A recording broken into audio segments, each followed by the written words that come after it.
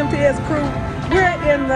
We're in our little township here, and I thought I would bring you all along to let y'all see what's going on. This is like a fall festival, and we also have a fair that's going on. I don't think that we're going to the fair, but I just want to show you all some of the decorations that they have for the fall, and I think they're doing Halloween also. So it's like different stores. There's different stores here, and different stores have their display on fall festival or Halloween. So let's go ahead and start taking a look.